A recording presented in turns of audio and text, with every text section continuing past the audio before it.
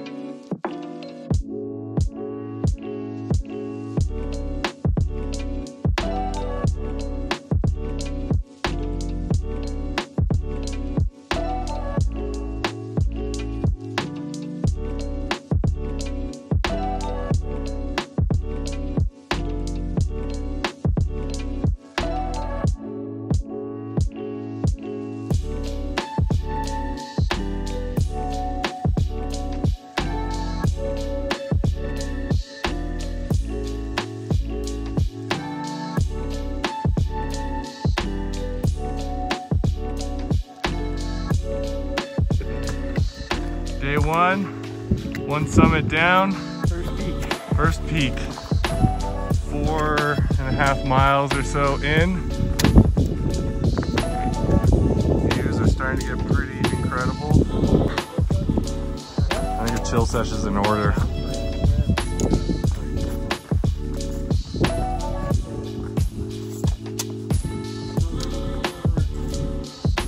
How would you got there?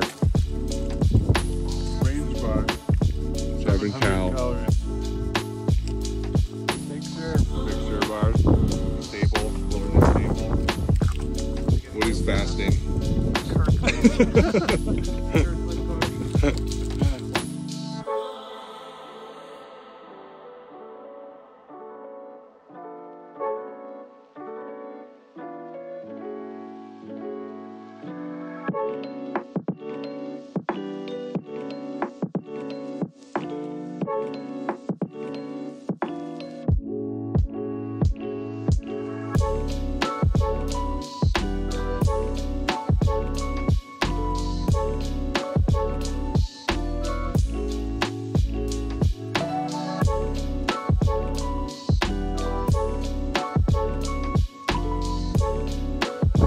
Pat, what's our plan now?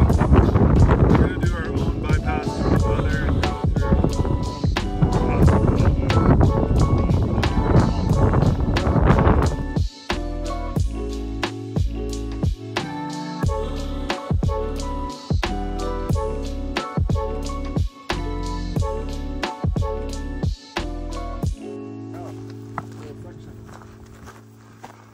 All right, we're about to see if we'll be able to get down this gully or not. You can judge by Pat's reaction when he sees it. Whoa, that's pretty cool down there. Dang.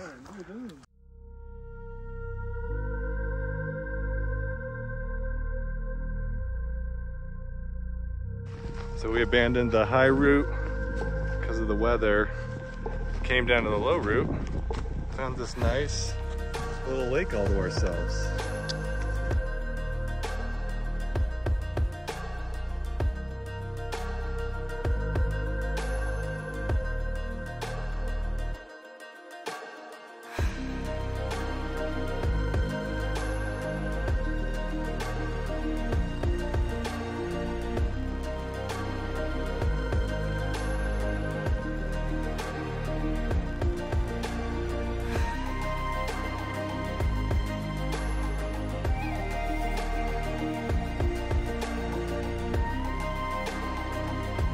Let's go find that. Just came out of some gnarly shit.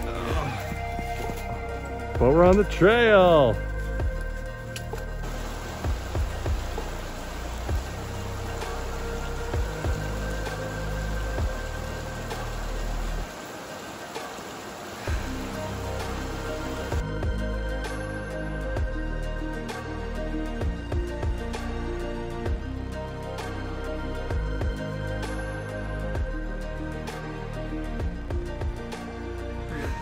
Day 2, Pfiffner Traverse.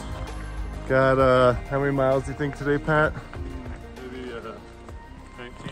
19, oof. A lot of it off trail. That's just a guess. But We all feel well rested. Woody's off pooping in the woods somewhere.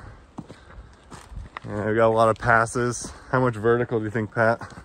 Maybe like 8,000 some. 8,000 feet of vertical. Trying to get to the bottom of Thunderbolt Creek.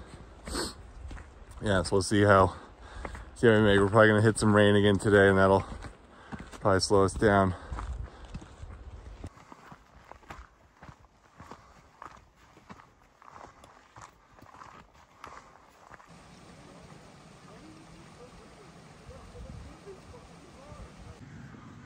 Explosion of stuff here, drying everything out.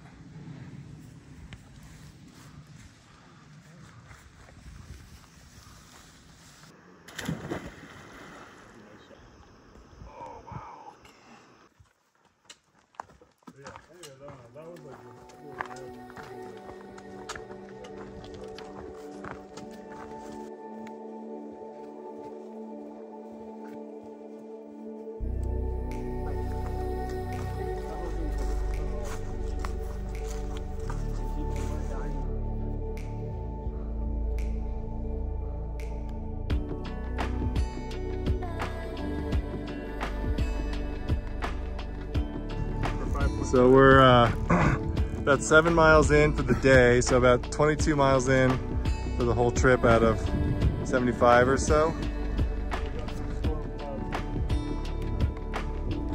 Yeah, I feel like those storm clouds aren't gonna bother us. No, they don't. We got ourselves a rock shelter to take shelter from some rain coming up. Injured right now. We're a little concerned about the rock shelter because there's a bit of a crack running through right there, and if it were to cleave in two, we would all be pinned and trapped in here. Miles would probably be squashed. Woody, I think we smushed. I got it, guys. Pat's gonna hold it up. But so far we've made it 9.3 miles today. Not too shabby so far. It's only 2 o'clock. Hunkered down in a nice dry cave. Some pretty amazing surroundings.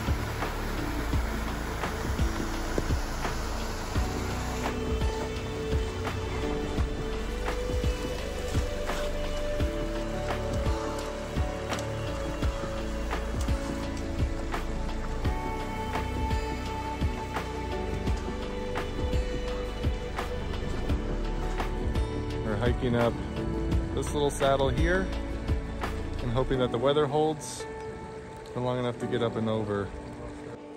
On a steep hike up a pass.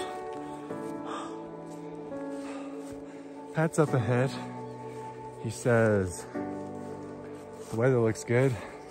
And if Pat says it looks good, then it looks good. If I say it looks good, I probably need a second opinion. But hiking through this, some of the most incredible mountains I've ever seen. And I've hiked a lot in the Indian Peaks and the Rocky Mountains. That cloud looks scary, but it's not coming our way. Don't worry, viewer. After a series of false saddles, made it to the true saddle above Paradise Valley. Pat is down there somewhere. Some reason he kept on going. Here come Miles and Woody. And in the distance, we came from way the hell over there, I guess.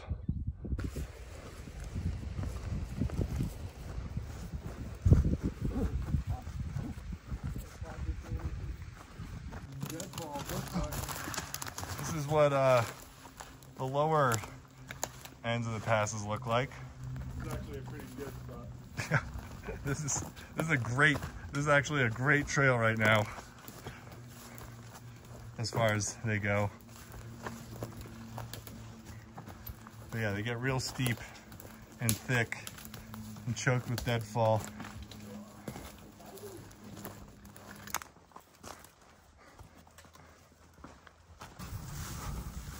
Paradise Valley, the most secluded part of Rocky Mountain National Park.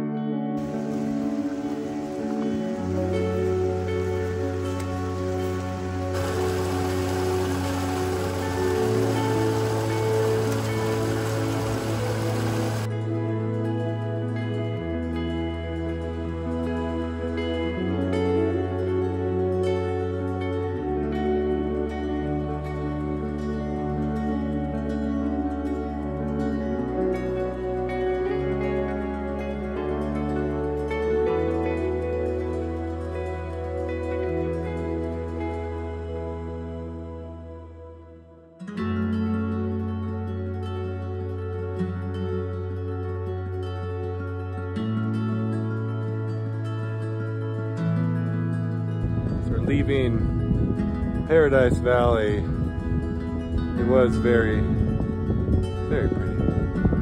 And we are entering Hell's Canyon.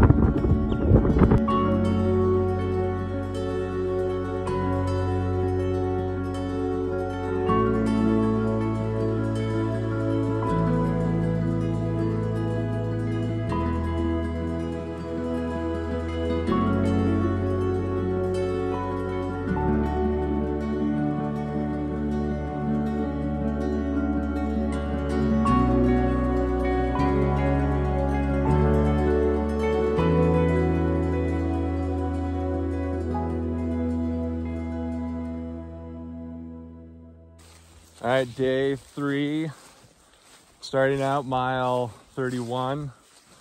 We got to go up this pass right here. It's about 1,000 feet. It looks pretty steep and rocky and scree filled. But we got fresh legs. So here we go. This is really fucking steep. Good footing, but very steep. Hi, Teague. They would. Are we halfway? I think we're more than halfway, bro. Up the hill? Yeah. Oh, that's nice.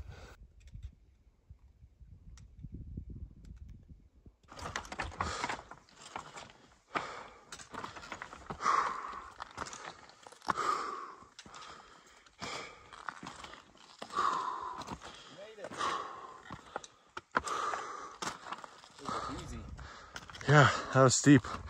My anxiety needle twitched a little bit. On the steepness? Yeah, on the steepest part. Yeah, I had one part where like my weight shifted backwards. Uh-oh.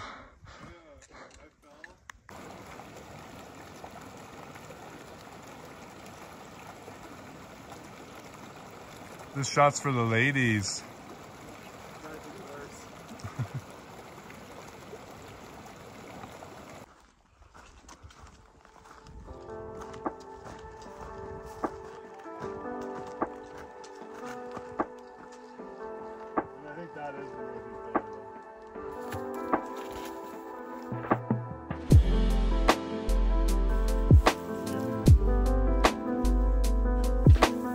Blueberries.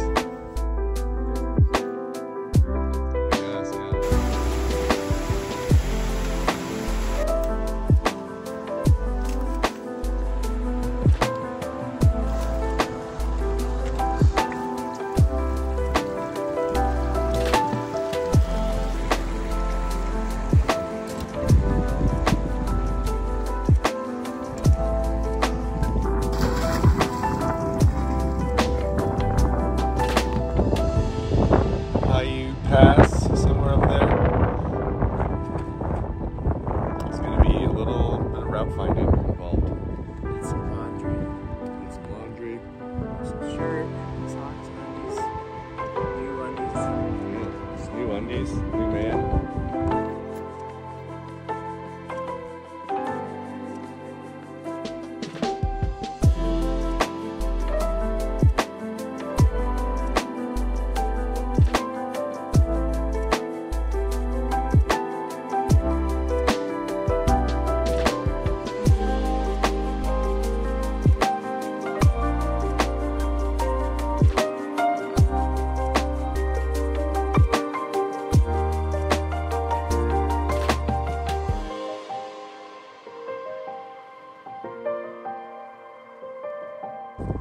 Top of Paiute Pass. It was at the limit of everybody's danger meter, but we stayed below it, and we all made it up. Feeling good. Heading is over here somewhere, up that snowfield maybe. Heading down at a Pawnee Basin from Paiute Pass. Paiute Pass had mixed reviews. I think the beauty was 10 for 10, but the risk factor maybe needs to be weighted in. Now heading over to Crater Lake to check out the Northeast Gully, but we might just have to camp at the bottom of it illegally.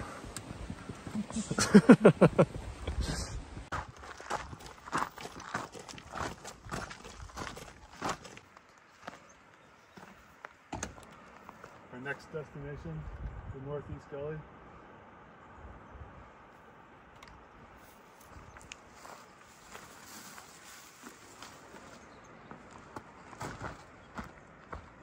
Lone Eagle Peak.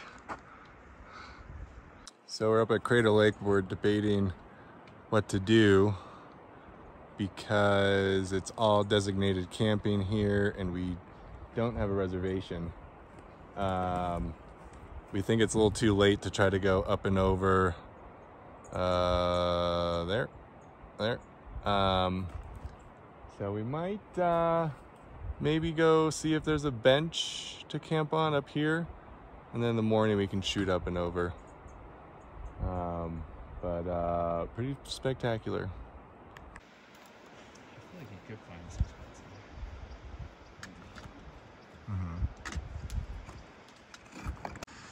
Found our campsite up at 11-3, location undisclosed,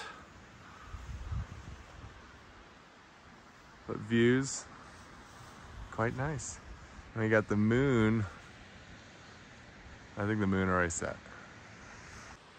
Heading out, morning of day 4, about 47 miles in. 2 more days to go, hiking up the Northeast Gully to start to head over to Arapahoe Pass.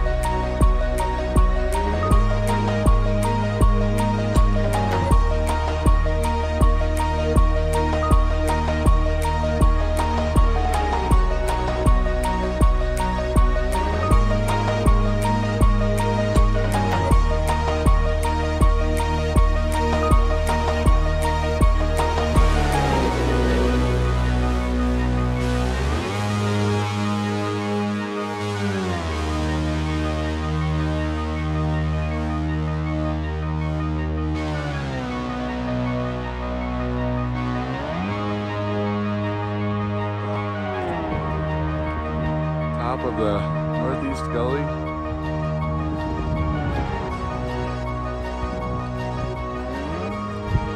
We could pass somewhere out over there.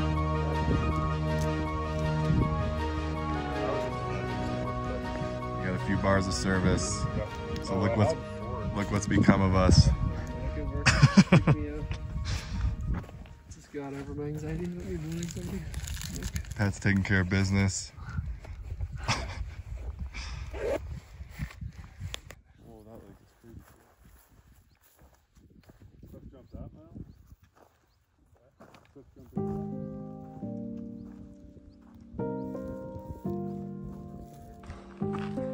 Middle of day 6 or day 4.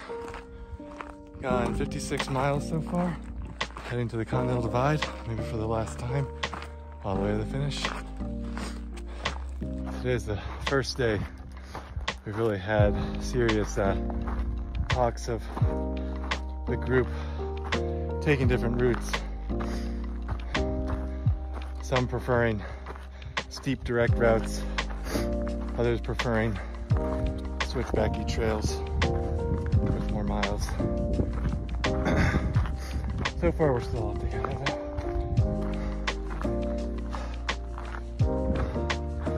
Still 20 some odd miles to the finish.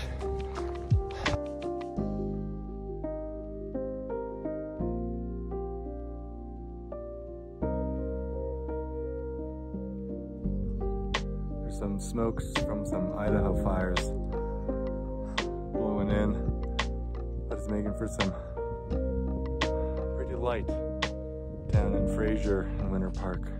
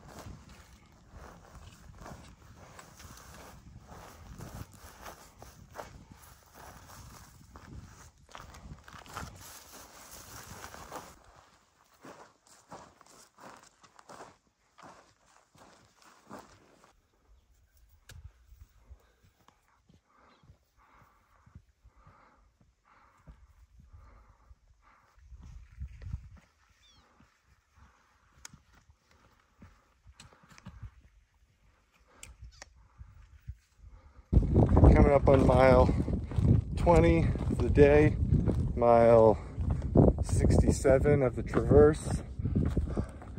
In the distance over there is Berthoud Pass. We're gonna drop down to King Lake to sleep. And then tomorrow should be a straightforward day. Morning of day 5, last day. We're at 67 miles in. Have 5 13,000 foot peaks to do, and then we're done, ending somewhere out that way. Pat and Woody are feeling a little rough, but if they've made it this far, I think they've made it. And then it'll be burger and beer time. Approaching James Peak, first 13er of the day.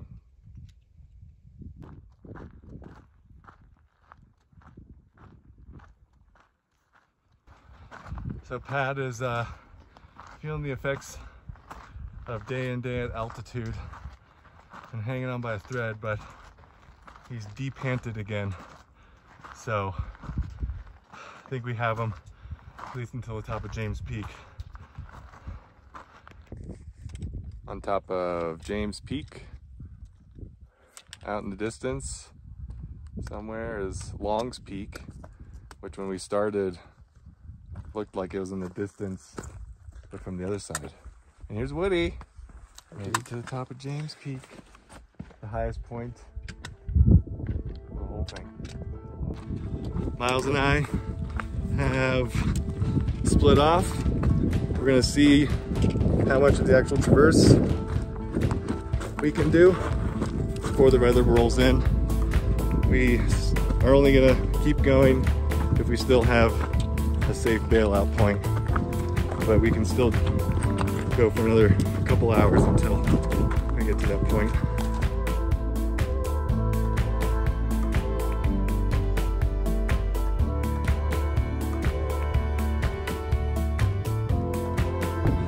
Top of Bancroft, still going.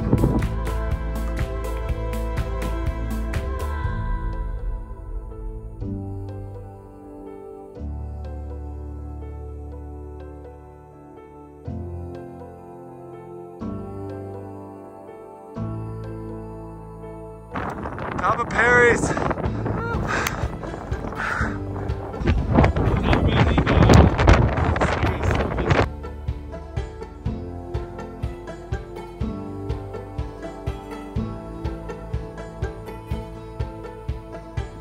One last climb.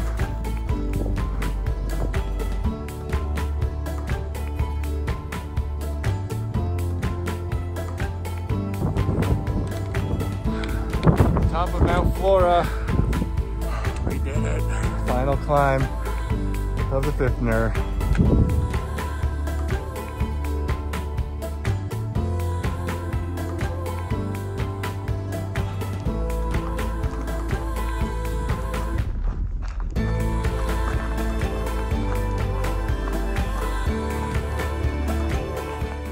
Final descent.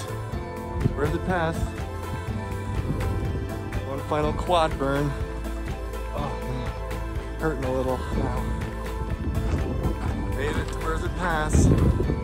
Rather anticlimactic end to a epic hike. But we did it. And reunited with Pat and Woody. Hi Pat, hi Tiki. Hey Woody. How's it going? Good. We cut it short. Yeah. Miles and I charged it hard.